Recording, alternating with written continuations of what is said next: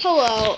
So you probably know this book. It's called Five Nights at Freddy's Fazbear Fright since the pit came out like a few months ago. I got this, and Step Closer, the new one that I don't think anybody's made a full-on review of, coming home. So yeah, I got them at a bookstore called Books a Million, and this is the basically why is it called Shopping Spree? And because I don't even show the store because I'm way too lazy to do that.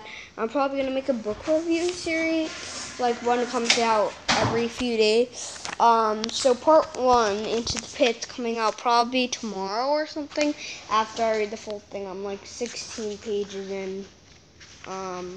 Right here, and I haven't even start reading this because I'm gonna have to read this first. But yeah,